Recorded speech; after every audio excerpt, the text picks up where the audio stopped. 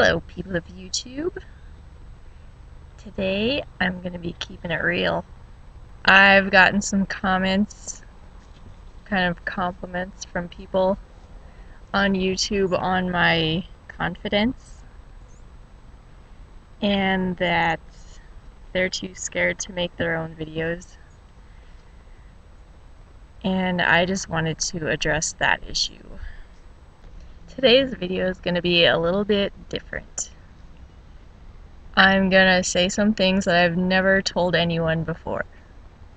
And these are things that I've never really been able to bring words to. And last night everything just came together and I wrote it all down for you guys. So here goes. So here's the paper I scribbled down in the wee hours of the morning last night. And yesterday, Owl City's new album leaked. And if you know me, which you don't because no one really knows me that well, Owl City is like the conglomeration of me and Ed Sheeran. I listen to those two guys more than anything else ever since I've first found them.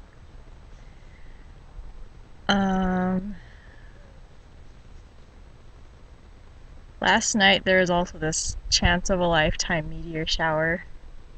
So I took my headphones and my blanket and I parked at the top of the hill at this bird refuge near my house. And the lyrics and the stars were in perfect synchronicity. And I haven't felt so moved in a long time. Yeah! And I came close to real tears for the first time in 5 years. There are things in my heart I've buried and hope to never remember again. 5 years ago my life was torn apart, and since then I haven't really been able to feel feelings. I'm trying to get in touch with them again. I don't want to be afraid of pain anymore. All of these feelings we have as humans is so precious and beautiful, and we need to savor them while we're here. These 5 years have been a journey of self-liberation and empowerment.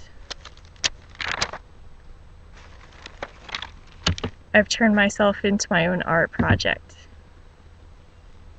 I've changed the way I think, the way I look, my hobbies, and the people I do and I don't associate myself with.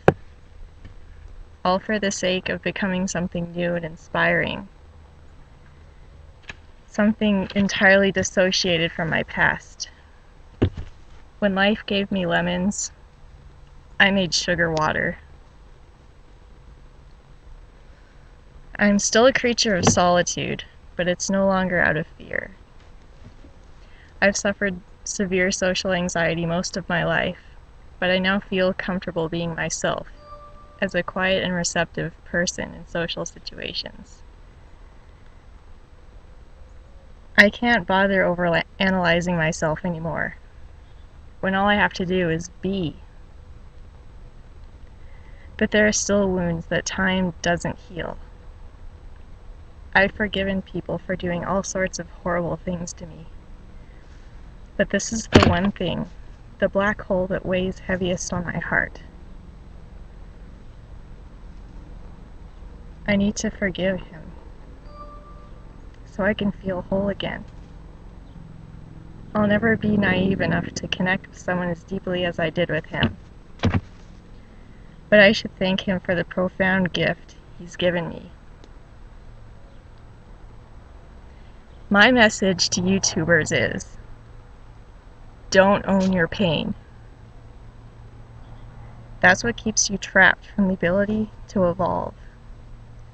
That pain isn't you. It was placed there from somewhere else. You can be as blissful or as victimized as you want to be.